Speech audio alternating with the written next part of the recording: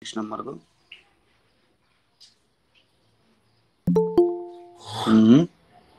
26 नम्बरको कि सुशान्तले सोधे हैन हो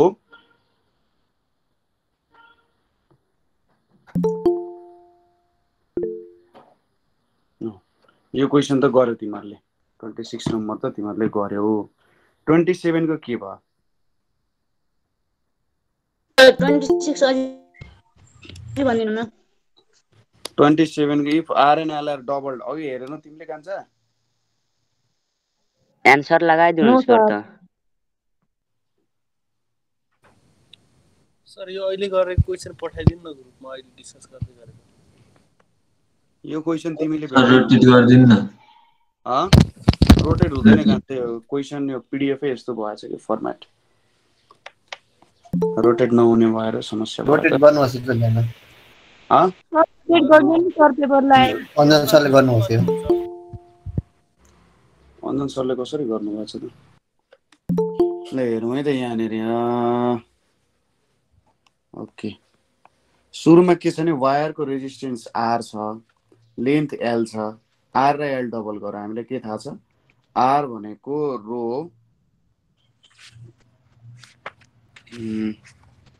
यहाँनिर के हुन जान्छ आर भनेको रो एल अपन ए हुन जान्छ है आर भनेको रो एल अपन ए हुन जान्छ अब यहाँनिर हामीले के थाहा छ भने हामीले के भनेको छ लेन्थ डबल रो भनेको रेजिस्टिभिटी एल भनेको लेन्थ ए भनेको एरिया लेन्थ डबल गर्नु भनेको एल लाई 2l बनायो रेडियस डबल भनेको आर लाई 2r बनायो अब एरियामा के चेन्ज आउँछ एरिया भनेको पहिले पाई आर स्क्वायर थियो भने अब नयाँ एरिया यो a1 भयो यो a2 भयो नयाँ एरिया भनेको पाई 2r को होल स्क्वायर भनेको 4 पाई r स्क्वायर हुन जान्छ यति हुन जान्छ भनेपछि अब सोधिरहेको छ रेजिस्टेन्स के हुन्छ भनेको छ है अब increase decrease remains the same भनेपछि हाम्रो नयाँ रेजिस्टेन्स भनेको सपोज R1 भनेर मानिम भने रो 2 times l divided by 4 pie r square हुन्छ यो भनेको 2 2 क्यान्सल भयो पाई l पाई r स्क्वायर टाइम्स 1/2 भनेको कति हुन जान्छ यो भनेको हाम्रो ओरिजिनल रेजिस्टेन्सको आधी हुन जान्छ हो भने चाहिँ के हुँदो रहेछ रेजिस्टेन्स डिक्रिज हुँदो रहेछ हैन त रेजिस्टेन्स डिक्रिज हुँदो रहेछ रो एल बाइ ए को फर्मुला युज गरेर गर्ने अब 27 मा के दिएको छ भने 27 मा दिएको छ अ पोटेन्शियल डिफरेन्स अफ है a potential difference of 250 volt is applied across a resistance एउटा रेजिस्टेन्स छ यसको अक्रसमा सपोज ए बी छ यसको अक्रसमा 250 भोल्ट हामीले दिम अरे है 250 भोल्ट दिम र यो भनेको कति छ 1000 ओम भनेर छ है 1000 ओम भनेर छ अब यहाँनिर 1000 ओम छ भनेपछि हिट एनर्जी कति आउँछ भनिरहेको छ 10 सेकेन्ड सम्मको लागि यसको लागि चाहिँ हिट एनर्जीको लागि I स्क्वायर RT भन्ने एउटा फर्मुला छ हेरे H equals to I square RT अब यहाँबाट तिमीहरुले भोल्टेज वाला रिलेसन निकाल्न सक्छौ हेर V इक्वल्स टु के हो IR हो अथवा I भनेको के लेख्न सक्यो V बाइ R लेख्न सक्यो है यसलाई चाहिँ जुल्स ल अफ हिटिङ भन्छ यहाँनिर V square by R square times R times T यो भनेको V square by R T हुन जान्छ है H equals to I square RT भनेपछि V स्क्वायर RT हुन जान्छ अब V स्क्वायर भनेको कति हुन जान्छ 250 को स्क्वायर डिवाइडेड बाइ 250 को स्क्वायर डिवाइडेड बाइ यहाँनिर कति भयो त 1000 हुने भयो इन्टु 10 है सेकेन्डमै गर्ने है त काम सेकेन्डमै काम गर्ने यो भनेको 0 0 क्यान्सल हुन जान्छ यतापट्टि 625 0 0 डिवाइडेड बाइ 100 भन्छ यो पनि काटिन्छ एन्सर कति आउँछ त 625 जुल आउँछ I भनेको करेन्ट हुन जान्छ I भनेको करेन्ट R भनेको रेजिस्टेन्स T भनेको कति समय चाहिँ करेन्ट पास गरियो भने हो के T भनेको चाहिँ कति करेन्ट कति समय चाहिँ करेन्ट पास गरियो भनेको हो है कति समय करेन्ट पास गरिएको अर्को छ an electrical iron has a rating of 750 what 220 volt क्याल्कुलेट्स it's resistance in use भनिरहेको छ अब के दिएको छ पावर दिएको छ है पावर भनेको 750 वाट दिएको छ भोल्टेज भनेको 220 भोल्ट दिएको छ अब पावर भनेको के हुन्छ पावर भनेको VI हो पावर भनेको VI हुन्छ है पावर भनेको VI हुन जान्छ अब P इक्वल्स टु I लाई V/R लेख्न सकिन्छ I लाई V/R लेख्यो भने रेजिस्टेन्स भनेको V²/P हुने रहेछ V भनेको कति छ यहाँनेरि भोल्टेज भनेको 220 को स्क्वायर डिवाइडेड बाइ 750 यसको भ्यालु कति हुन्छ निकाल त 64.53 ओम 64.53 आयो भन्छ कुनमा टिक लाउनु त 64.7 मा 64.7 मा टिक लाउने अर्को छ the length of nichrome wire of resistance 5 if the length of similar wire of as resistance यति है अब जेनरली यसले के भन्नु भने एउटा छ यहाँनेरि नाइक्रोम वायर छ एउटा नाइक्रोम वायर छ र अर्को के छ अर्को पनि नाइक्रोमै छ अब अगाडिको फर्मुला याद गर्ने रो R equals to row L/A वाला फर्मुला याद गर्ने है रेजिस्टेन्स अब रेजिस्टिभिटी रो को भ्यालु त सेम नै हुने भो अरु भ्यालुहरुमा ख्याल गर्ने अनि चाहिँ नाइक्रोम वायरको यहाँनेरि के छ त नाइक्रोम वायर हेर्नु पर्यो यहाँनेरि अब नाइक्रोम वायरको कस्तो फन्डा हुन्छ होला त्यहाँ सो तिमीहरुले ख्याल गर्ने नाइक्रोम वायर सम्बन्धी के कुराहरु हुन्छ होला त भन्ने कुराहरु हो यहाँनेरि अब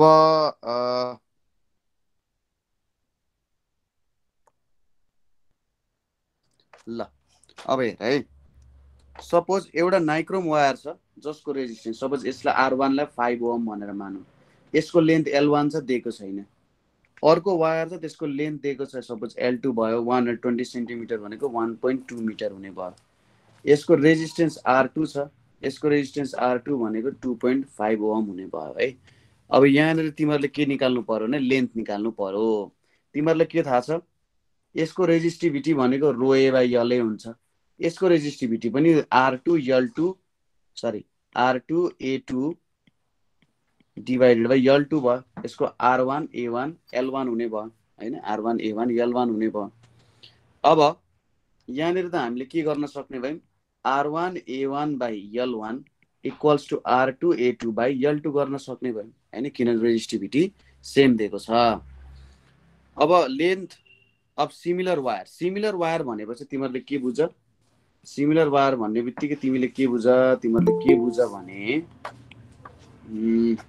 इधरको एरिया पनि सेम छ के क्रस सेक्सनल एरिया सेम छ सिमिलर वायर भइसकेपछि अब R1 कति दिएको छ R1 दिएको छ 5 हामीले भेट्नु पर्ने L1 हो R2 दिएको छ कति 2.5 L2 कति दिएको छ 120 सेन्टिमिटर हैन 120 सेन्टिमिटर अब L1 भनेको कति हुने भयो 5 * 120 डिवाइडेड 2.5 कति आउँछ यो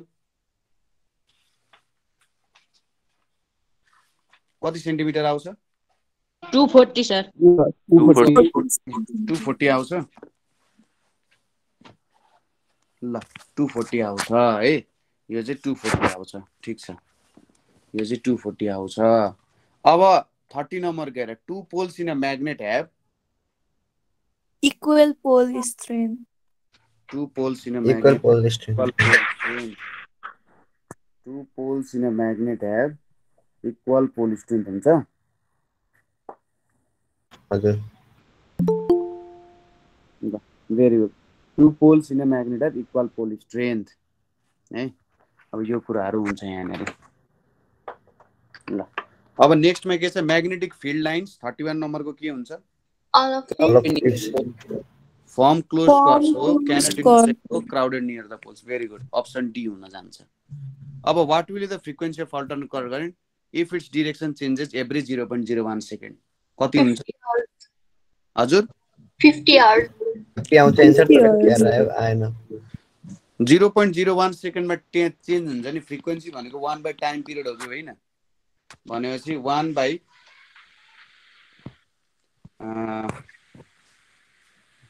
0.01 सेकेन्ड गरे भने कति आउँछ सिलेबसमा हामीले फुल गर्नुपर्छ नि त्यही भएर 2 ले मल्टिप्लाई हुन्छ हैन ठिक छ त्यो म भन्नेवाला नि छु यति हुन्छ कि हुँदैन फ्रिक्वेन्सी भनेको यो हो हुन्छ सर यो गर्दा त 100 आयो त 100 आउँछ 100 आयो अब तिमीहरुले यो के को लागि गरेको 0.01 भयो यसले कति दियो फ्रिक्वेन्सी 100 हर्ट्ज दिन गयो अब यो आयुष्माले भन्दै त सर यो त के को लागि गरेको अरे आयुष्मा हामीले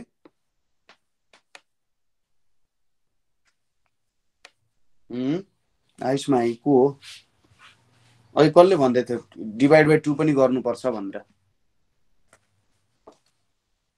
खोइ त मान्छे नि गायब भयो त म नाममा कन्फ्युज हुन सक्छु है तिमीहरुले मलाई नाम भन्नु पर्यो नाम चाहिँ के हो भने नि उसको आयुष्मा हजुर के गर्नु पर्यो अब ल बताइदेऊ त अरूले सर अब फ्रिक्वेन्सी भनेको चाहिँ एउटा कम्प्लिट वेभ हुन्छ नि त अनि त्यही भएर त्यो टाइमलाई के एउटा हाफ एउटा वेभ मतलब हाफ क्रिस्ट हुन्छ अनि हाफ थ्रो हुन्छ नि त अनि एउटा यदि हाफलाई 0.01 सेकेन्ड भयो भने कम्प्लिट साइकल बनाउन त्यसको डबल टाइम लिन्छ अनि त्यही भएर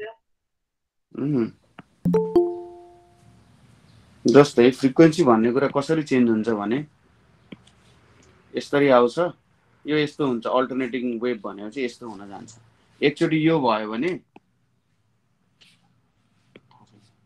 अर्कोचोटी कस्तो हुन्छ यस्तो हुन्छ अर्कोचोटी यस्तो हुन जान्छ अघि तिमीले लाइभ राखेको थियो यो हुन्छ यसरी चेन्ज हुन्छ अब हामीलाई जेनरली के भेट्नु पर्ने हो भन्दा आधा हामीले किन गर्नु पर्यो त यहाँ भन्दाखेरि यो फ्रिक्वेन्सीले के दिइरहेको छ त तिमीहरुलाई आफ्टर एभ्री फ्रिक्वेन्सी अथवा डिरेक्सन चेन्जेस 0.01 सेकेन्ड 100 हर्जले तिमीहरुलाई के दिइरहेको छ यसो बुझ त यो 100 हर्जको भ्यालुले तिमीहरुलाई के दिइरहेछ यसो तिमीहरु अड्कल काट त एकचोटी 100 हर्ज भनेको फ्रिक्वेन्सी 100 हर्ज हुनु भनेको के हो त 1 सेकेन्डमा 100 पटक चेन्ज हुन्छ भने हो नि त हैन एक पटक 1 सेकेन्डमा 100 टाइम्स चेन्ज हुन्छ भने हो कि होइन हो कि होइन खोइ त फ्रिक्वेन्सीको डेफिनेसन के हो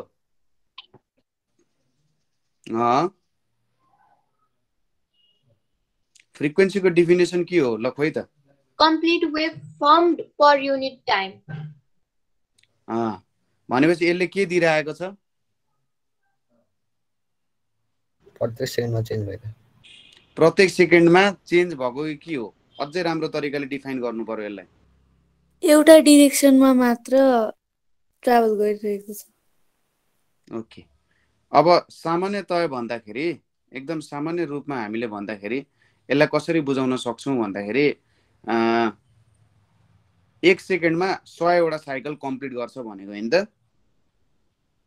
हो 1 सेकेन्डमा 100 वटा साइकल कम्प्लिट गर्छ भेरी गुड 1 सेकेन्डमा 100 वटा साइकल कम्प्लिट गर्छ अब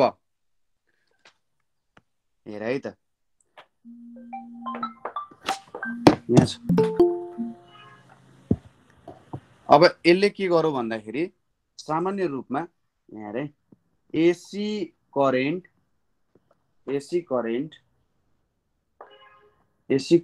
changes its direction AC current changes its direction in कति त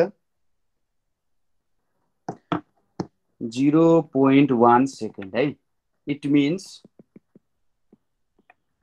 it completes its cycle in 0.2 अनि 0.1 भनेको चाहिँ कस्तो भने 0.2 सेकेन्डमा चाहिँ कम्प्लिट गर्छ भनेको हो के एउटा 0.01 हुन्छ हजुर 0.01 0.2 into 0.1 plus 0.1 यसमा कम्प्लिट गर्छ यसरी 0.01 भन्ने हो नि 0.01 सेकेन्ड छ है ओके यसलाई यसरी बुझ यहाँ हेर है ठ्याक्कै डबल टाइम लाग्ने भयो के जस्तै एकचोटी यति कम्प्लिट भयो अर्कोचोटी रिभर्स डिरेक्सनमा पनि कम्प्लिट हुनु पर्यो सपोज रिभर्स डिरेक्सनमा गयो भने कस्तो हुन्छ यसलाई नि रिभर्स बनायो भने यस्तो हुने भयो नि त यस्तो हुने भयो नि त हैन। यति काम कम्प्लिट गर्नको लागि एउटा यहाँदेखि यहाँ पुग्नको लागि 0.01 सेकेन्ड लाग्छ, यहाँदेखि यसरी कम्प्लिट गर्नको लागि फेरि अर्को 0.01 सेकेन्ड लाग्छ भन्न खोजेँ क्या मैले। त्यसलाई बुझाउनको लागि हो, यसलाई नि बुझाउनले यो लेख्न खोजे तर यो कुरा तिमीहरूले बुझ्यो कि बुझेन? फेज चेन्ज हुन्छ क्या। 1 सेकेन्ड एउटातिर भयो, अर्को सेकेन्ड अर्कोतिर भयो, के भयो त? फेज चेन्ज हुन्छ है। एउटा पोजिटिभ साइकल हुन्छ, अर्को नेगेटिभ साइकल हुन्छ। हो, पोजिटिभ साइकलमा पहिलो पोजिटिभ साइकलमा 0.01 सेकेन्ड लाग्यो, नेगेटिभ साइकलमा 0.01 सेकेन्ड लाग्यो क्या। त्यही भएर टोटल यहाँनिर चाहिँ 0.02 सेकेन्ड हुन्छ। नेगेटिभमा फर्किन्छ सर? पोजिटिभ र नेगेटिभमा पनि फर्किन्छ नि त, भन्नाले फेजको कुरा भइरहेछ नि त। यहाँ एउटा पोजिटिभ साइकल भयो, अर्को नेगेटिभ साइकल भयो क्या। त्यही भएर त एसी अल्टरनेटिङ करेन्ट भनेको हो त। यो चाहिँ एउटा साइकलको भयो क्या। आफ्टर एभ्री 0.01 सेकेन्ड भनेको फेरि अब यसको यतापट्टि आयो, फेरि यस्तो पनि आयो भनेपछि फेरि यस्तै खालको अर्को ल्याउनको लागि यस्तो आयो भन्ने टाइपको कुरा गर्न खोजे हो क्या। यहाँनिर फेज चेन्ज हुने कुरा भयो। एउटा फेज भयो सिधा गएको फेज, अथवा पोजिटिभ डिरेक्सनको फेज भयो। पोजिटिभ डिरेक्सन भने चाहिँ कुनै एउटा डिरेक्सनलाई मान न तिमीहरू। पोजिटिभ डिरेक्सन भने चाहिँ कुनै एउटा डिरेक्सनलाई मान, त्यो अनुसार तिमीहरूले काम गर है। ओके, त्यो कुनै एउटा डिरेक्सन तिमीहरूले मानेर काम गर्न सक्छौ। त्यही भएर 0.02 ले हामीले जेनरली डिभाइड गर्नुपर्ने हुन्छ। त्यही भएर यसको एन्सर कति आउन जान्छ? 50 हर्ट्ज आउन जान्छ है। यसको एन्सर 50 हर्ट्ज आउँछ। अब नेक्स्ट क्वेसन तिमीहरूको यहाँनिर के छ त?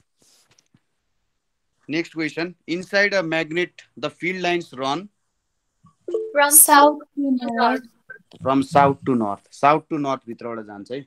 सामान्य यो म्याग्नेट भयो, नर्थ भयो, साउथ भने यसरी फिल्ड लाइन्सहरू आइरहेको हुन्छ, यसरी फिल्ड लाइन्सहरू आइरहेको हुन्छ, यसरी गइरहेको हुन्छ है, यसरी गइरहेको हुन्छ।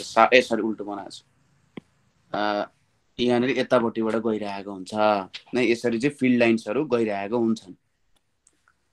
नेक्स्टमा के छ भन्दा magnetic fields inside a solenoid कति हुन्छ? Proportional. Proportional, अनयुनिफर्म, Same at all joints. Same at All joints. Same at all joints. Okay, यो क्वेसन तिमीहरूले गरेका छैन नि त है, त्यही भएर थोरै गाह्रो हुन्छ। सोलेनोइड भने चाहिँ के हो सर? सोलेनोइड भनेको यस्तो घुमेको वाला हुन्छ नि वायर, त्यसलाई सोलेनोइड भनिन्छ है। जेनरली अब यसको लागि चाहिँ तिमीहरूले म्याग्नेटिक फिल्डको बारेमा स्टडी गर्नुपर्ने हुन्छ र सोलेनोइडको इनसाइड भनेको छ है। इनसाइडमा कति हुन्छ त? 0 हुन्छ। Magnetic field inside a solenoid भनेको चाहिँ कति हुन जान्छ त? 0 हुन जान्छ। बाहिरमा कुनै पनि सर्फेस भित्र म्याग्नेटिक फिल्ड हुँदैन भन्न खोज्या हो। सोलेनोइडमा चाहिँ के हुन्छ? भित्र चाहिँ के हुन्छ त? 0 हुन जान्छ क्या। भित्र चाहिँ 0। आउटसाइड भनेको के हुन्थ्यो सर? हजुर, आउटसाइड भनेको के हुन्थ्यो?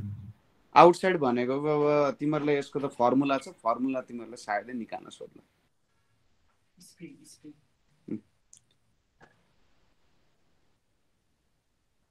यसको सोध्ला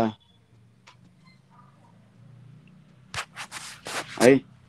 अर्को के छ भन्दा free charge particle moves through a magnetic field, the particle may अन्डरगो change in के हुन्छ? Direction of motion. Direction of motion.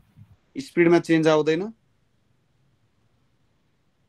यो तिमीहरूले कसरी भन्यो? Google. त बुझिन मैले, गुगल दियो। तिमीहरूले गुगलबाट एन्सर भनिरहेछौ? नै हैन, I don't know. आफू सर्च गरेर लेख्या हो। बाबा तिमीहरू त खतरैको रहेछ त। ठिक छ, तिमीहरूले गुगल गर्यो, तिमीहरूले राम्रो काम गर्यो। यसको बारेमा भन्नु पर्दाखेरि चाहिँ जेनरली कस्तो हुन्छ भन्दाखेरि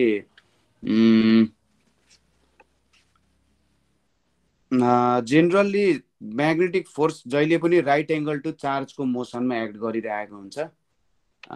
राइट एङ्गलमा एक्ट गर्नु भनेको जेनरली अब डट प्रोडक्टको हिसाबमा तिमीहरूलाई बुझाउनु पर्ने हुन्छ है। यो क्वेसन तिमीहरूले नहाल्दै गए पनि हुन्थ्यो। जेनरली तिमीहरूले के बुझ भन्दाखेरि मोसन हुँदा राइट एङ्गलमा हुँदाखेरि कस्तो हुन्छ भने लगभग वर्क डन, त्यो चार्ज माथिको वर्क डन 0 हुन्छ क्या। किनभने फोर्स र डिस्प्लेसमेन्टको डिरेक्सन चाहिँ फोर्स र डिस्प्लेसमेन्टको एंगल भनेको चाहिँ 90 डिग्री भन्छ क्या, जसको कारण त्यसमा कुनै वोकडनै गर्नु परेन। अब वोकडनै गर्नु परेन भने चाहिँ त कुनै वोकडनै भएको छैन नि, स्पिडमा चेन्ज हुने कुरा, इनर्जीमा चेन्ज हुने कुरै भएन नि त हैन र। वोकडन गर्नु भएन भनेपछि त स्पिड डिरेक्सन केहीमा पनि चेन्ज आउने भएन है। बुझिन सर। यो अहिले बुझिँदैन, यो अहिले बुझिँदैन बाबु। Okay sir. A current is passed through a straight wire. The magnetic lines of force due to it are कस्तो हुन्छ? सर्कुलर हुन्छ। अब यो पनि त्यही हो, तिमीहरूले जब एम्पियर्स लहरु पढ्छौ जति बेला अब थम्ब रुलहरु त तिमीहरूले पढाछौ नि त थम्ब रुल ए छैन त्यसको ठीक छ। यो पढ्ने नयाँ आउने विद्यार्थी पुरानो विद्यार्थी सबैलाई गाह्रो छ यो क्वेशनहरु। कसैले सोचिरा होला सरले सबै पढाएको छ उनीहरूले ब्ल्याड ब्ल्याड भनिरहेछन्, त्यस्तो होइन है। Core of electromagnet is soft iron. यदि रिफ्र्याक्टिभ इन्डेक्स 1.5 छ भने लाइटको स्पिड कति हुन्छ? 2 × 10⁻⁸ मिटर पर सेकेन्ड स्क्वायर। कति? 2 × 10⁻⁸। 2 इन्टु हुन्छ होला नि, 4 × 10⁸ हुन पाउँछ त? नाइट 2 नै भनेको। ए सर यो रिफ्र्याक्टिभ इन्डेक्सको बारेमा भन्दिनु अलिकति। रिफ्र्याक्टिभ इन्डेक्स भनेको चाहिँ तिमीहरूले 9 मा पढ्या होइन रिफ्र्याक्टिभ इन्डेक्स? नौ नपढी आएको स्नेल्स ल हैन यो? स्नेल्स ल हो। रिफ्र्याक्टिभ इन्डेक्स भनेको भेलोसिटी अफ लाइट कुनै मिडियममा velocity of light in vacuum divided by velocity of light in medium हो के।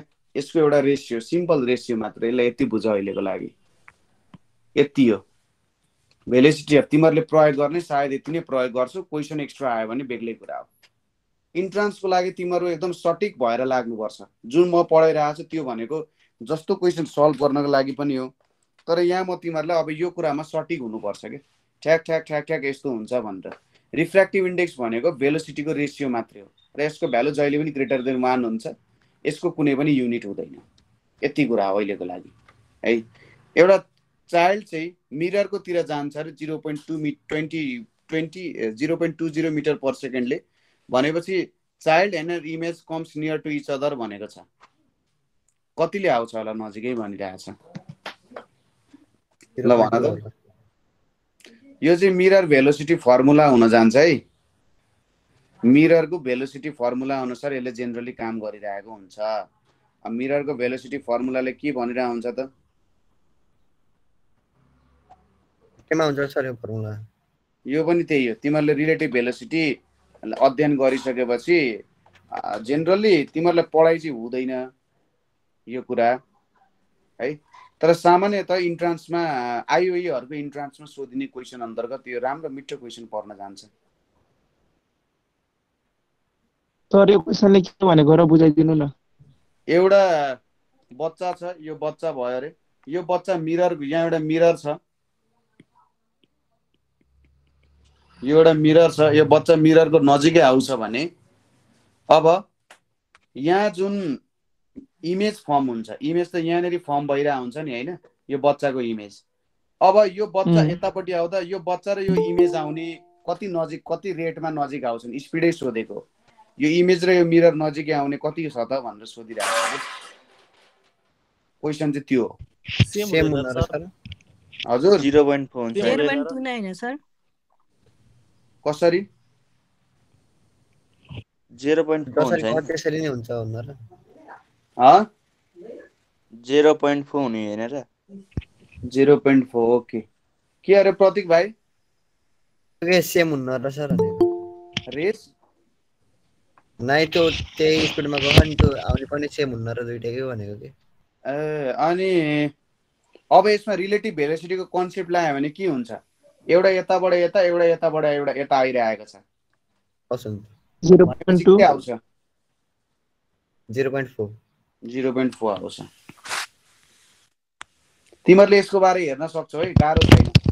यो कन्सेप्ट तिमीहरूले बुझ्यौ भने रिलेटिभ भेलोसिटी राम्ररी बुझेको भन्ने कुरा बुझिन्छ। बाहिर त 0.2 को स्पिडले हिँडिरहेको बच्चा छ र बाहिर जसरी हिँड्ने त्यसरी नै भित्र देखिने। अनि इमेज पनि त त्यही स्पिडमा अपोजिट डिरेक्सन, बच्चा यता आयो भने इमेज यता आउँदैन त?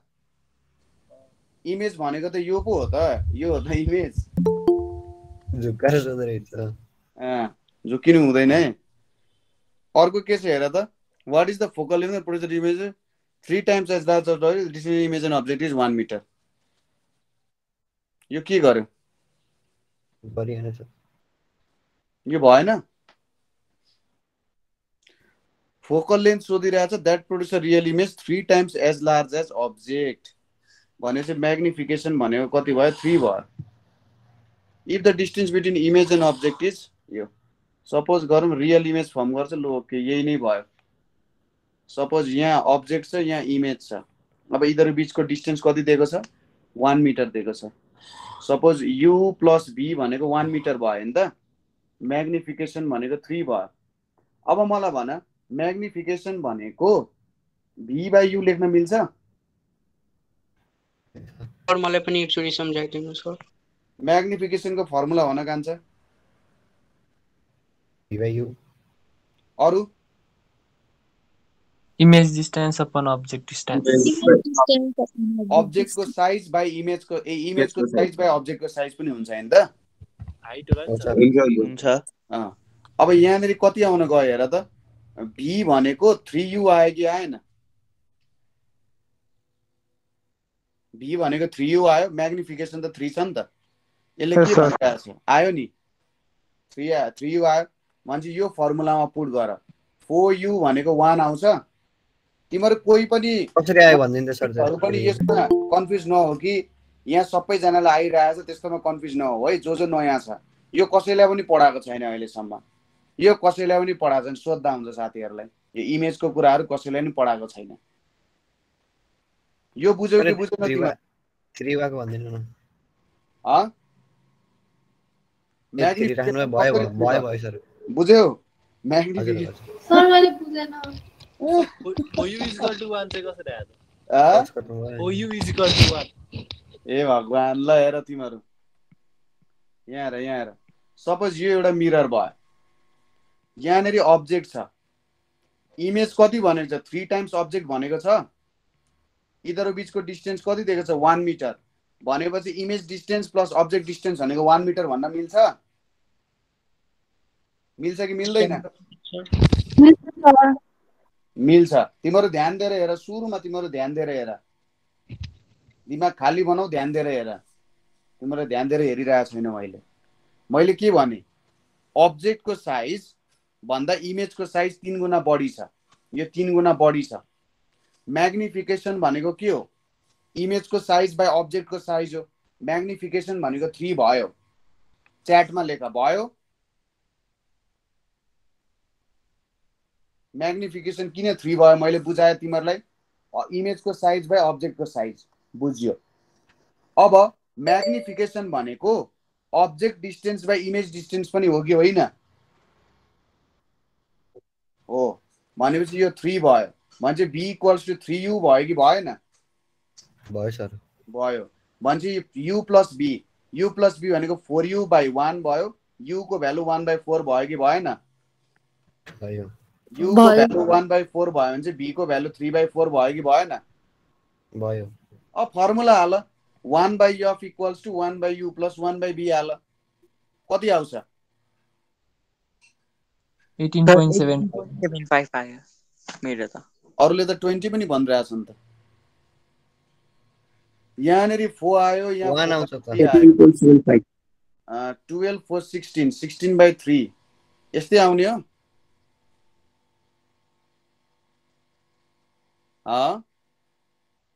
यस सर। भनेपछि यो कति आउँछ? यफ भनेको बाबु 18.75 18.75 सेन्टिमिटर आयो। हजुर सर। ल भेरी गुड, ल भेरी गुड। अब नेक्स्ट क्वेसन हेर, which one is insoluble carbonate in water? यो त अब याद गर्ने कुरा हो केटा हो। यस सर। क्याल्सियम बाइकार्बोनेट हो। कुन चाहिँ हो? Option A bicarbonate. यहाँनेरि कुन चाहिँको इलेक्ट्रोभ्यालेन्ट बोन्ड हुन्छ? Calcium chloride. क्याल्सियम क्लोराइडको हुन्छ। अरु सबैको कोभ्यालेन्ट बोन्ड हुन्छ। कोल बन्ड गर्दा कुन रियाक्सन हो यो? एक्जोथर्मिक रिएक्सन भने कस्तो रिएक्सनलाई एक्जोथर्मिक भन्छ hit release total number of valence electron in sulphur भन कान्छ इन्सोलुबल कार्बोनेट भनेको क्याल्सियम कार्बोनेट होइन र डाइकार्बोनेट होला भन 6 भ्यालेन्स इलेक्ट्रोन 6 हुन्छ अनि पोजिटिभ रेडिकल अफ चार्जलाई के भनिन्छ बेसिक रेडिकल सबैजना हेर्दै जाने है सबैजना हेर्दै जाने CO2 gas is collected in gas jar by downward displacement of air downward कि अपवर्ड अपवर्ड हो ख्याल गर डाउनवर्ड होला नि सर सर मैले तल झर्छ नि डाउनवर्ड हुन्छ नि सर यो अपवर्ड हुन्छ अपवर्ड तिम्रो सुरुमा आफूसँग उ गर सर म अपवर्ड डाइरेक्सन डिस्प्लेसमेन्ट हुन्छ डाउनवर्ड हो सर अपवर्ड हुन्छ अपवर्ड बी नम्बर हाल्नु सर डाउनवर्ड हो सर डाउनवर्ड कार्बन डाइअक्साइड गरुङ्गो हुन्छ अनि तल झर्छ नि त CO2 एउटा भारी ग्यास हो नि सर त्यसैले डाउनवर्ड हुन्छ अपवर्ड त कार्बन डाइअक्साइड एयर भन्दा हेभी हुन्छ त्यही भएर डाउनवर्ड हुन्छ सर तपाई मिल्नु सर मैले भन्ने हैन एकछिन डिस्कस गर न म सुन्छु सर म त अपवर्ड भनिरहेको छु sir be number downward displacement हुन्छ 1.5 टाइम्स हेभियर छ त्यो तल जान्छ एयर माथि जान्छ नि भने हैन यो अपवर्ड हुन्छ के अपवर्ड एउटा आन्सर भन त डाउनवर्ड किन हुन्छ एमोनिया पो भाग्यो CO2 हेभी हुन्छ त अनि तल राख्ने डाउनवर्डै भयो CO2 पो तल गयो त एयर त माथि गयो नि लेमन बी हुन्छ हैन एयर को कुरा गरेर CO2 भने सी हुन्छ C upward displacement of air ए मेरा अनमोल रतनहरु तिम्रो के सोचिरहेको हामी त कन्फ्युज भयौँ हामी अमोनियालाई पो अपवर्ड डाइरेक्सन तिम्रो झडा नगर तिम्रो सुन CO2 एकजनाले म भन्छु अपवर्ड डिस्प्लेसमेन्ट अफ एयर भन्ने को होला माइक अन गर म हो सर म एकजना आउनु ल लेमन भाइ ल आउनु त हजुर सर म यही छु लेमनले नै सुन्छ अलिकति बरु मेरो कुराहरुले सुन्दै ल कान्छ CO2 हेभियर देन एयर हो कि लाइटर देन एयर हो हेभियर देन एयर भयो हेभियर देन एयर भनेपछि यो तल जान्छ कि माथि जान्छ तल आउँछ भनेपछि यो हावा छ अब CO2 ग्यास मैले यहाँनेर भुरुङुरुङ CO2 ग्यास दिए भने अब यो कहाँनेरि कलेक्ट हुन्छ तल बेसमा कलेक्ट हुन्छ अनि अपवर्ड डिस्प्लेसमेन्ट हो कि डाउनवर्ड डिस्प्लेसमेन्ट हो अपवर्ड डिस्प्लेसमेन्ट अफ एयर अरुलाई कसैलाई केही सोध्नु छ नै भयो सर त्यहाँ चुक्के छ बुझ्यौ कुरा हजुर वाटरमा जेनरली गरिँदैन वाटरसँग रियाक्ट गर्छ CO2 ले कार्बनिक एसिड फर्म हुन्छ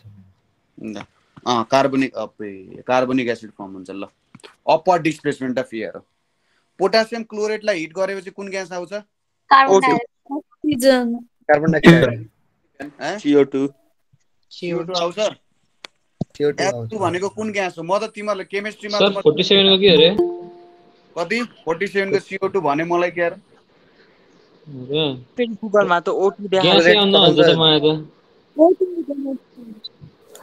सर क्लोरेटलाई जलाउँदाखेरि क्लोरेट भएकोलाई जलाउँदाखेरि कार्बन डाइअक्साइड आउने हैन र हैन O2 अक्सिजन ग्यास हो O2 हो sir oxygen potassium chloride HCl + O2 हुन्छ यो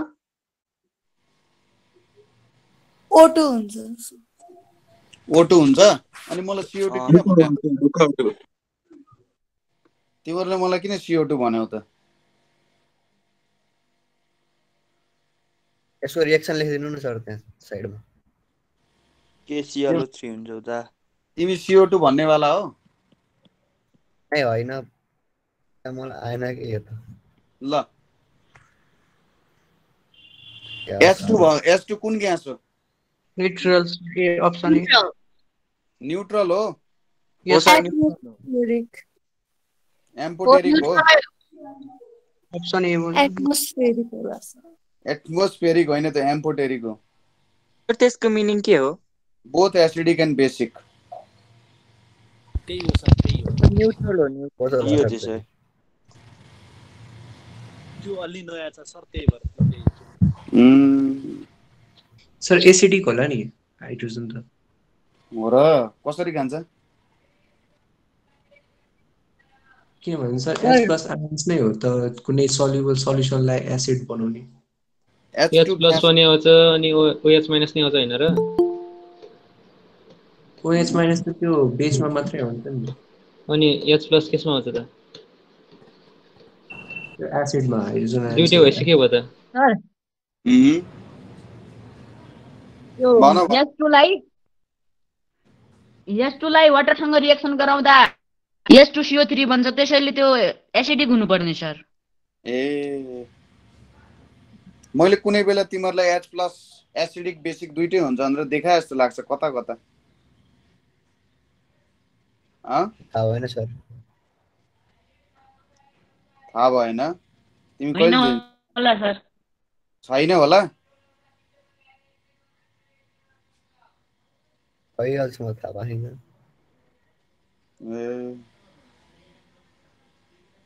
ट्राई अगेन सर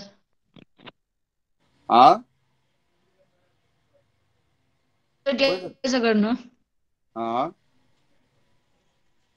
तिमीहरु भन न मलाई तिमीहरु भन त मलाई के हुन्छ हजुरले नि भन्दिनु हमरा हैन तिमीहरु डिस्कस गरिरहेछौ त डिस्कस गर न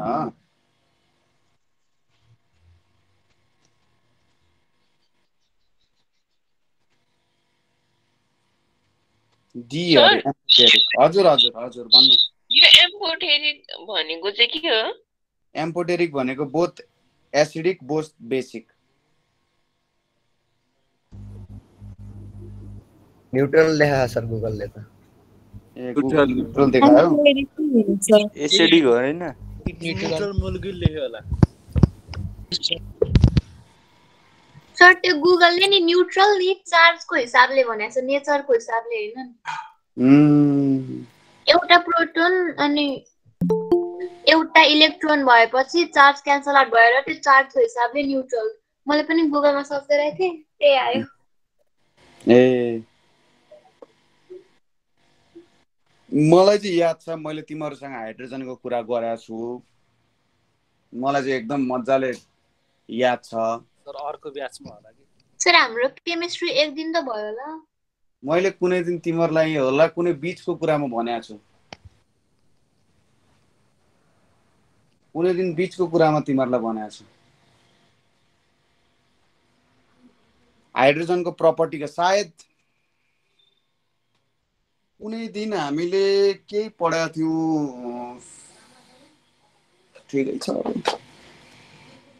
याद छ भने छ छैन भने छैन त्यसमा कुनै ठुलो कुरो भएन अब यहाँनेरि मैले डेफिनेसन देखिरहेको छु definition hydrogen gas is neutral when reacted with aqueous in the resolution of acidic and त्यसैले न्यूट्रल आयो ओके केमा टिक लाउँदा केटा हो अब ए र डी भन्ने अप्सनमा तिमीहरु कन्फ्युज भयो एसिडिक जस्तो पनि काम गर्छ बेसिक जस्तो पनि काम गर्छ अब न्यूट्रल भन्ने कि एम्फोटेरिक भन्ने त सर ए मा लगाइदिनु सर अरुमा नलाउनु डी मा लगाइदिने एसिडिक हुन्छ हैन सर डी मा लगाइदिनु एउटा ई number option राख्दिए all of the above त्यसपछि टिक लाउने सर ल न्यूट्रल ल अब भन 49 aqueous solution of H2SO4 forms 3 ions how many valence electrons on atom of phosphorus has 5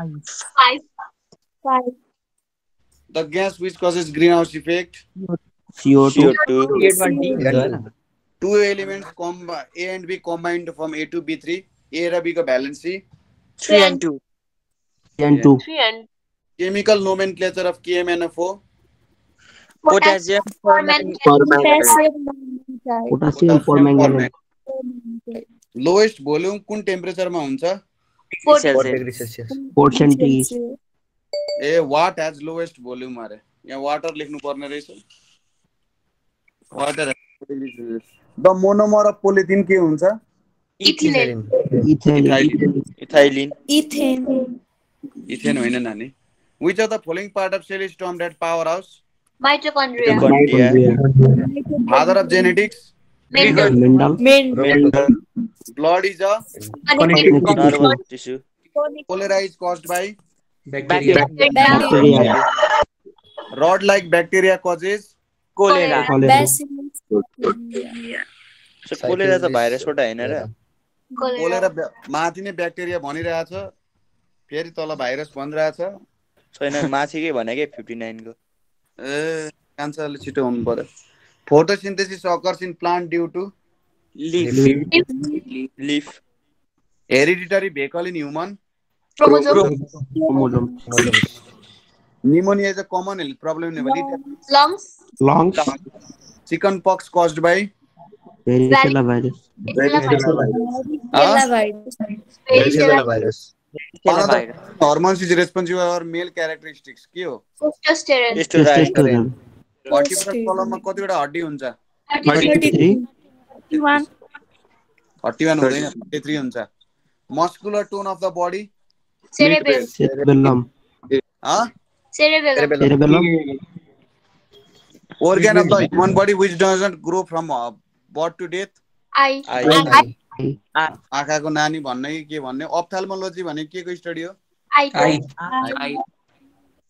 Motor nerve transmits impulse from CNS to various parts of body. sense organs to brain and to various parts of body हो र? होइन नि, Brain to spinal cord. Be number. ल ठीक छ. अब आयो म्याथको question. तिमीहरुलाई कतिवटा सेट थियो? धेरै छ है क्या?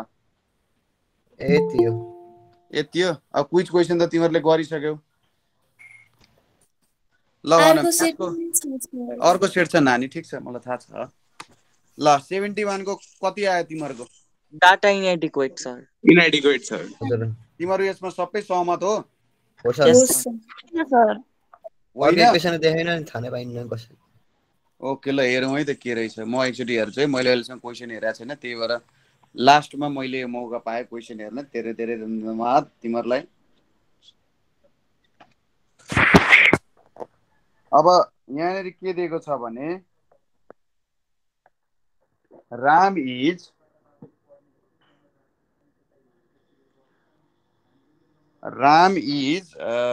as much as younger than Sam and he is older than Hari.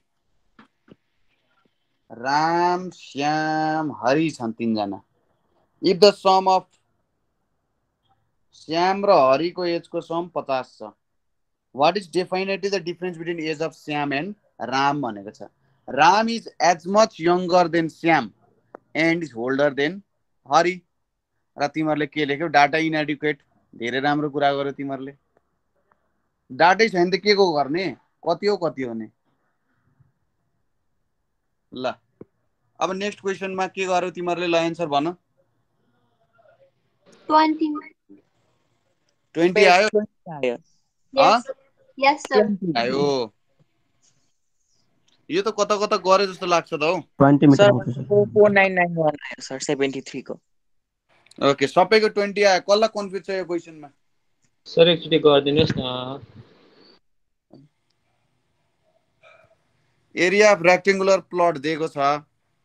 If the length is 15% more than the breath भनेपछि अब L इन्टु B भनेको कति दिएको छ? 460. लेन्थ चाहिँ ब्रेथ भन्दा लेन्थ भनेको कति रहेछ? ब्रेथ प्लस 15/100 इन्टु ब्रेथ हुन्छ 15% भनेपछि. म्हणजे 5 3 15 20 म्हणजे 23B/20 भनेपछि कति आयो यहाँ? 23B/20 times B equals to 460. यो भनेको 2320 म्हणजे B स्क्वायर भनेको 400 म्हणजे B को भ्यालु 20. ल ब्रेथ आयो. अब 73 को कति आयो? 4991 आयो सर. 4991. यो त केही गाह्रो छ त? सर छैन. यो त केही पनि छैन यार. थैट. ल अनि 74 को त्यो चाहिँ आएन। Interesting question. यहाँ हेर है के भनिरहेछ, 1 घण्टामा एउटा बोट एलोङ द स्ट्रिम भनेको खोला यो डिरेक्सनमा बगिरहेको छ भने नाउ पनि यही डिरेक्सनमा हिँड्यो भने 14 km/h को भेलोसिटीले हिँड्छ। अब नाउ ठ्याक्कै यसको उल्टो डिरेक्सनबाट हिँड्यो भने ऊ कतिमा हिँड्न सक्छ त 8 km/h मा हिँड्न सक्छ है। अब सोधिरहेको छ speed of boat in still water.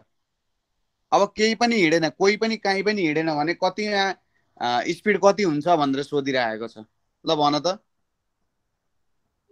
10 km/h।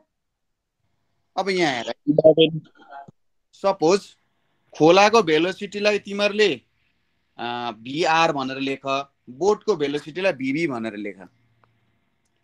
अब सपोज अप स्ट्रिमको केसमा के हुन्छ, फाइनल भेलोसिटी V भनेको VR + VV हुन्छ कि हुँदैन? अप स्ट्रिम भनेको खोला जता बगिरहेछ नाउ पनि त्यतै बग्यो भने हो। त्यसै गरी down up stream, down stream भन्छ होला है यसलाई चाहिँ, मैले उल्टो लेखेँ होला है। जे होस् तिमीहरूले बुझ मैले भन्न खोजेको कुरा। ल अप स्ट्रिम लेखेँ अरे मैले। अप स्ट्रिम मैले भन्न खोजे चाहिँ कस्तो हो भन्दाखेरि खोलाको उल्टो डिरेक्सनमा गयो भने के हुन्छ, सपोज यसलाई V1 भनौँ, यसलाई V2 भनौँ, V बोट माइनस V रिभर हुन्छ कि हुँदैन? यसलाई पनि यसरी लेखौँ न, V बोट प्लस V रिभर भयो, यो हुन्छ कि हुँदैन? हुन्छ। अब V1 को भ्यालु दिएको छ तिमीहरूलाई, यो फाइनल भेलोसिटीको कति दिएको छ 14, भनेपछि VV + VR भनेको 14 छ र VV - VR भनेको कति छ 8 छ। यो 8 भयो। अब दुईटालाई जोड्दा 2VV भनेको 22 भयो भने बोटको भेलोसिटी 11 हुँदो रहेछ, भनेपछि B नम्बरको एन्सर आउँछ तिमीहरूको स्टिल वाटरमा। कुरा बुझ्यौ? कुरा बुझ्यौ तिमीहरूले? किन बुझेनौ? के बुझेनौ? रिभरको भेलोसिटी बेसी हुन्छ।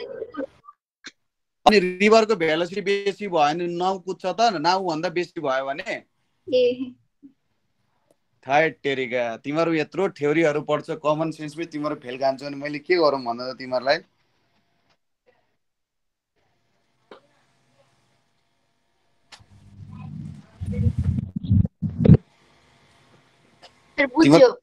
बुझ्यौ नि? कमन सेन्समा फेल खानु भएन है, कमन सेन्समा फेल खानु भएन नि तिमीहरू। सर एकचोटि कमन सेन्समा बत्ती बाल्दैन अलिकति। कमन सेन्समा लु बत्ती बाल त तिमीहरूले। यो इक्वेसन हेर दुईटा। सर यसरी त्यो अब 8 तिर 11 सम्म जाँदा 3 हुन्छ, उताले नि घर जाँदा 3 हुन्छ, त्यो हुन्न एभरेजमा? त्यसरी नि हुन्न र सेन्स लाउनु? कस्तो सेन्स लाउने अरे? एभरेजमा के अब 14 बाट 3 घटाउने 11 आउँछ, यता नै 8 बाट 3 बढाउनु। कुरा त्यही गरे हो, कुरा त्यही नै गरे हो, तर यो एक्ज्याक्ट इक्वेसन हो नि त। तिम्रो कुरा त यहाँबाट आएको हो नि त खासमा। तिमीहरूले प्लस भन माइनस भन, कुरा त्यति हो हैन त? यो त बुझ्नु पर्यो नि। यो इक्वेसन तिमीहरूले बुझेन भने कसरी अस्ति तिमीहरूले भेक्टरको सर मैले बुझे भनेर भन्न सक्यौ? तिमीहरूले त अस्ति मलाई भन्यौ त भेक्टरमा सर एउटै डिरेक्सनमा गयो भने जोडिन्छ, अपोजिट डिरेक्सनमा आयो भने घटाइन्छ भनेर अस्ति भने हैन त तिमीहरूले? सर बुझ्यौ? बुझे। अनि यो कसरी बुझिँदैन भन केटाकेटी हो? भेक्टरको कुरा बुझ्यो नि, यो कसरी बुझिँदैन त्यो मलाई बुझाउ तिमीहरू। अब यो कसरी सम्भव छ? यो असम्भव छ, यो असहाय भयो।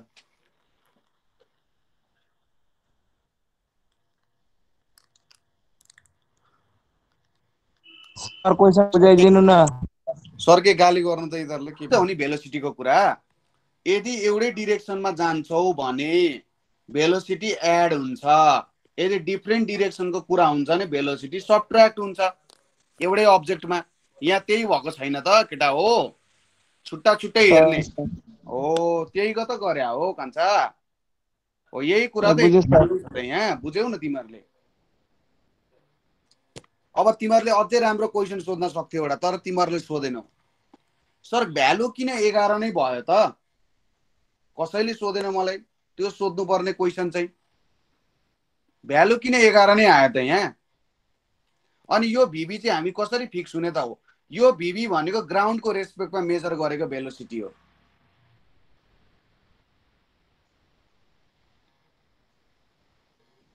अब तिमीहरूले मलाई, म एकजनालाई सोध्छु, कसलाई सोध्छु भने म 2-3 जनालाई भोलि र्यान्डमली सोध्छु, यहाँनिर रिलेटिभ भेलोसिटीको कन्सेप्ट कसरी युज भएको छ त्यो बुझाउनु पर्यो तिमीहरूले मलाई।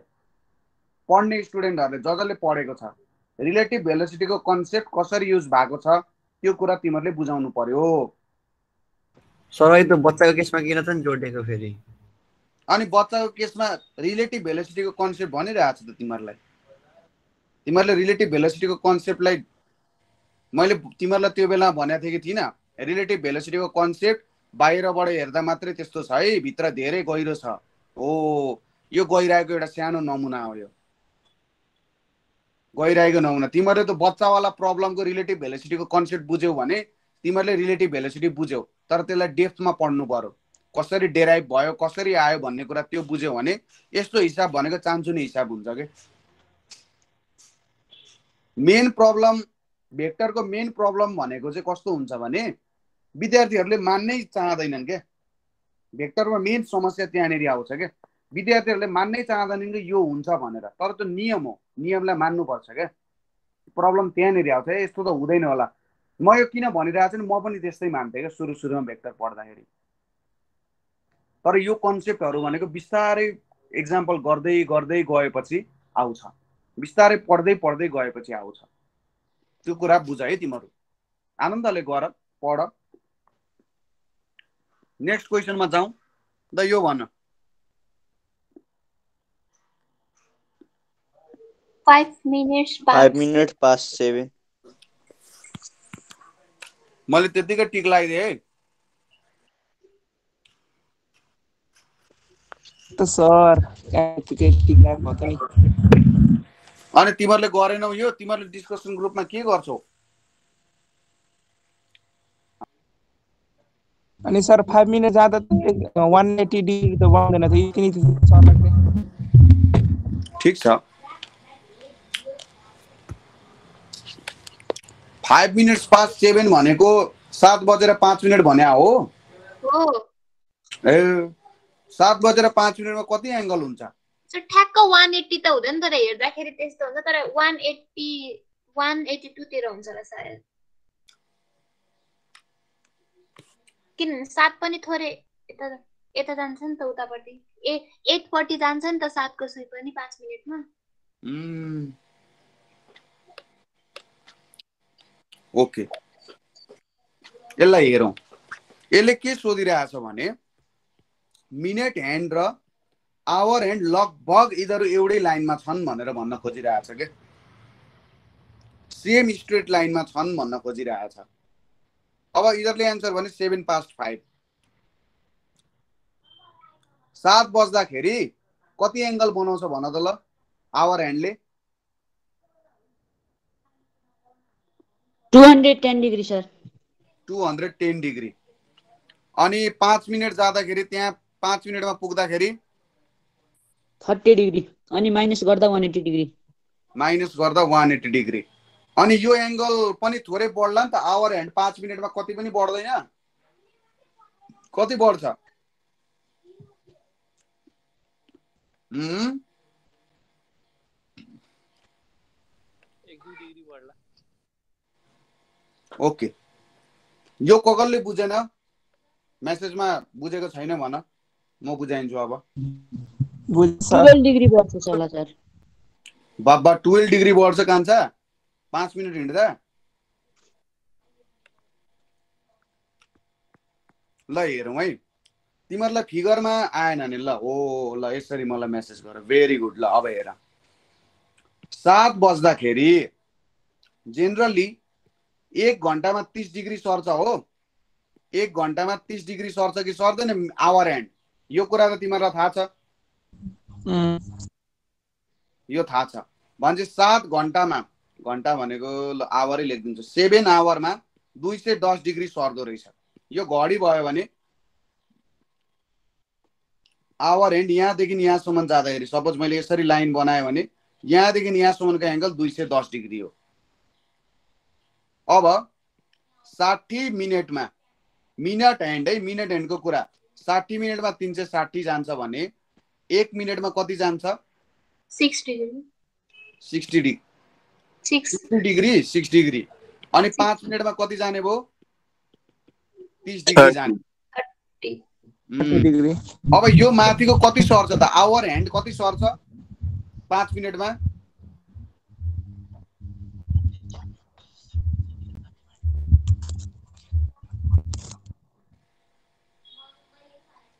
डिग्री होला। 0.08 डिग्री सर। अब यहाँ हेर है त, यसलाई बुझ।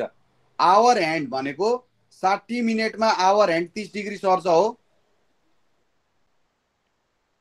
आवर ह्यान्डको कुरा हुँदैछ भनेपछि 1 मिनेटमा कति सर्छ? 30/60 र 5 मिनेटमा कति सर्छ? 30/60 × 5 भने 2.5 सर्छ। भने लगभग कति आउने भयो? 180 - 2.5 भनेको यति नै लगभग स्ट्रेट लाइन बन्छ, तर टुगेदर हुँदैन भनिरहेको छ है। यहाँ त अप्सन मध्ये त राइट होइन सर। अब अप्सन अनुसार मिलाउनु पर्यो। अब यत्रो यो 5511 मिनेट यस्तो हुँदैन। अब नट टुगेदर भनेको के भन्न खोज्या हो भन त? एउटैमा खप्टिएको नभएको भन्न खोजेको सर। यिनीहरू चाहिँ कोइन्सिडेन्ट छैनन् भने हो क्या। यही माथि जो मिनेट एन्ड भयो नि यही माथि ऊ छैन भने होइन क्या, यही भने हो। सपोज यो मिनेट एन्ड भयो, यही माथि आवर एन्ड छैन क्या, यस्तो भनिरहेछ। यस्तो छ भन्न खोज्या हो। बुझ्यौ तिमीहरूले अब? यस सर। सर हजुर। यदि हामीले त्यसरी कमन सेन्स लगाएर प्रयोग नगर्ने हो भने, जस्तै हामीले अहिले त 7 बजेर 5 मिनट भन्यो नि, त्यस्तै यदि र्यान्डमली फाइन्ड गर्ने हो भने कसरी फाइन्ड गर्ने सर? हामीले एक्ज्याक्ट त्यो स्टेट हुन्छ भनेर हेर कान्छा, डिग्रीबाट नै खोज्ने? यसको लागि तिमीले के बुझ भने तिमीले घडीलाई राम्ररी बुझ्नु पर्यो। एनालग वाचमा के हुन्छ कस्तो हुन्छ भन्ने कुराहरू राम्रोसँग बुझ्नुपर्छ। किनभने कमन सेन्सले तिमीहरूलाई कति फाइदा गर्यो हेर त। यहाँ नभए खोजे भइन्थ्यो, 4वटै अप्सन चेक गरिन्थ्यो। अब 5 past 7 हो त्यस्तो नदिएको भए तिमीहरूले त सबै अप्सन चेक गर्थ्यौ नि त। तिमीहरूलाई मोड्युलर एरिथमेटिकहरूको नियम थाहा छैन, तिमीहरूले त्यसरी खोज्थ्यौ। त्यही भएर तिमीहरूले बुझ कि कमन सेन्स जरुरी छ। इन्ट्रान्सको कुरामा कमन सेन्स जरुरी छ है। इन्ट्रान्सको कुरामा तिमीहरूको कमन सेन्सको नापिन्छ। त्यहाँनिर धेरै कुराहरू कमन सेन्सबाट गर्छौ कि भन्ने कुराहरू चाहिँ हेरिन्छ। त्यही भएर कमन सेन्सलाई नत्याग, त्यसरी कमन सेन्स लगाऊ। घडीको कुराहरू छ, यो म्याथको क्वेसन भन्दा नि यो आइक्यूको क्वेसन जस्तो भयो क्या एक तरिकाले। तिमीहरूको इन्टेलिजेन्स कोसन्टहरू टेस्ट भयो जस्तो भयो। किनभने सजिलो बनायो नि त तिमीहरूलाई। कमन सेन्स प्रयोग गर्यो भने सजिलो बनायो नि त। त्यो कुरा बुझ, त्यसरी बुझ तिमीहरूले। ल 76 नम्बरको कति हुन्छ सर? 76 को 625 625 सर। यो त तिमीहरूले गर्न सक्छौ।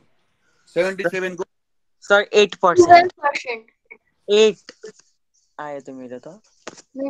12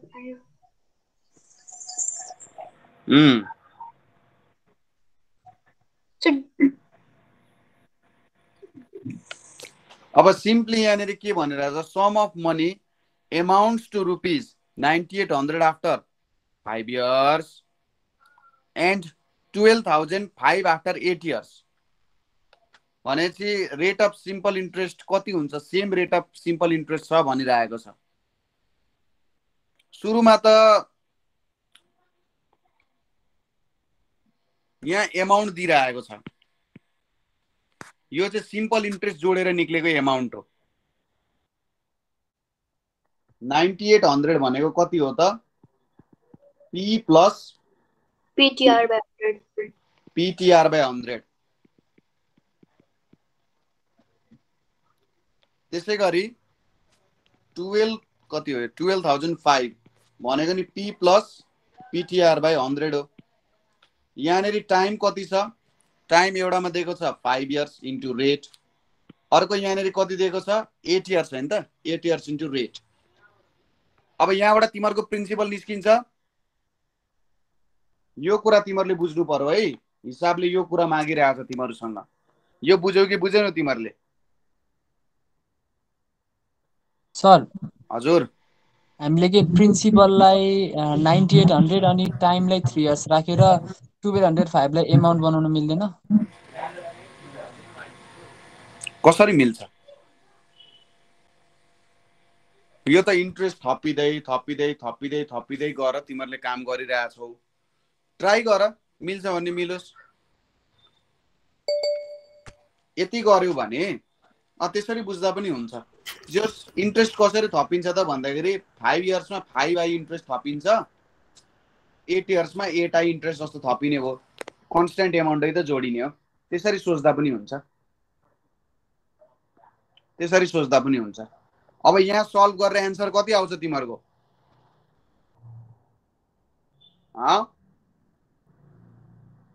कति आयो?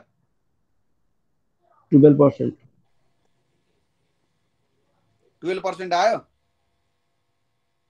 माथि र मुनि p कमन लिएर काम गर्नु, दुईटालाई डिभाइड गर्नु, दुईटालाई डिभाइड गरेर माथि र तल p कमन लिने, p कमन लिएर निकाल्ने। सर मैले फेरि सर 9800 इक्वल्स टु p अनि 1 plus r/100 whole to the power 5 गरेको थिएँ। ला कम्पाउन्ड इन्ट्रेस्ट गर्यो क्या कान्छ तिमीले? त्यही पनि कम्पाउन्ड इन्ट्रेस्ट हाल्यौ तिमीले फर्मुला। हो सर, त्यही कम्पाउन्ड इन्ट्रेस्टकै फर्मुला हालेर सल्भ गरेँ सर। अनि दुईटैको रेसियोमा राखेँ, प्रिन्सिपल कट भइहाल्यो अनि त्यही भएर। कान्छ के भनिरहेको छ क्वेसनले? A sum of money amounts to ₹5 years. Simple interest भनिरहेको छ भने चाहिँ त सिम्पल इन्ट्रेस्ट लाउनु पर्यो नि त। सर मैले चाहिँ CA लगाएछु अनि त्यही भएर। कम्पाउन्ड इन्ट्रेस्ट र सिम्पल इन्ट्रेस्ट त त्यो बेलामा फर्स्ट इयरमा बाहेक अरू बेलामा जेनरली इक्वल हुँदैन, कन्डिसन नआएसम्म। फर्स्ट इयरमा बाहेक भन्छ यसमा त हामीले भन्नै मिल्दैन नि कम्पाउन्ड इन्ट्रेस्ट र सिम्पल इन्ट्रेस्ट इक्वल छ भनेर। त्यसरी त हामीले भन्नै मिल्दैन यो कुरालाई है। अर्को हेर त, एउटा 500 मिटरको रेस छ, ए र बी को चाहिँ 3/4 छ। ए ले 140 मिटर अगाडि नै ए as a start of 140 metre भन्छ। ए ले कतिले जित्छ भनिरहेको छ। 500 मिटरको रेस छ, ए 140 मिटर अगाडि गइसक्यो भने यो कति हो त भनेर सोधिरहेको छ।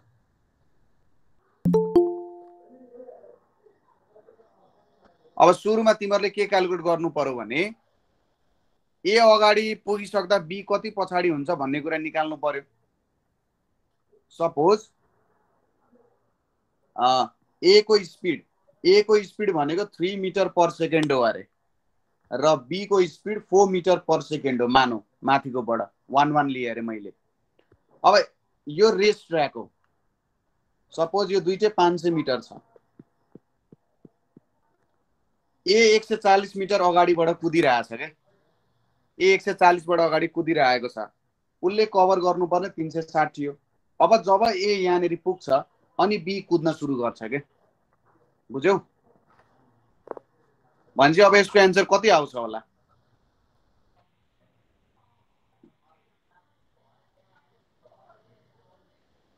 भन त।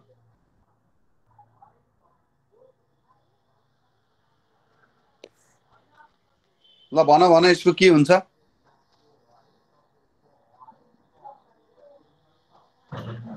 के हुन्छ होला?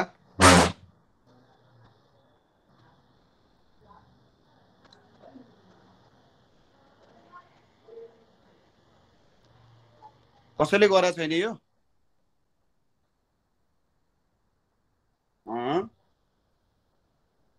कसैले गरेको छैन?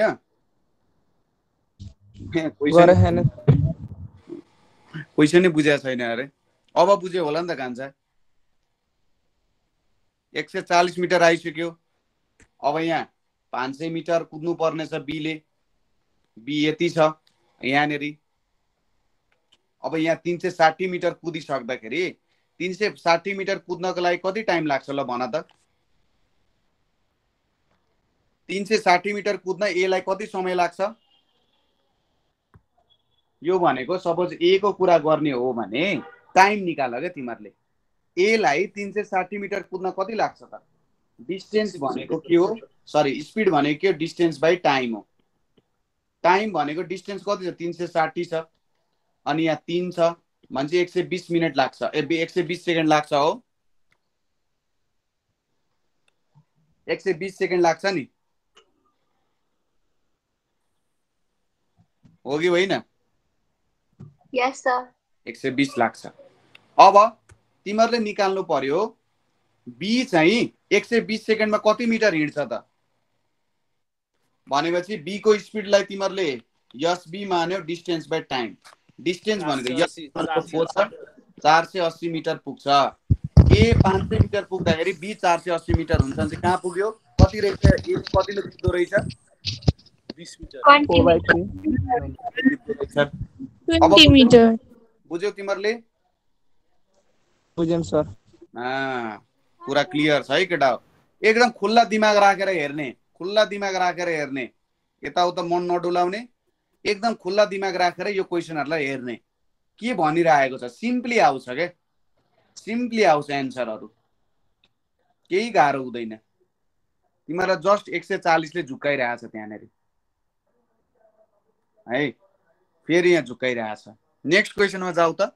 Find the ratio in which rice at 7.20 kg must be mixed with rice as यति to produce a mixture worth of यति। कति हो?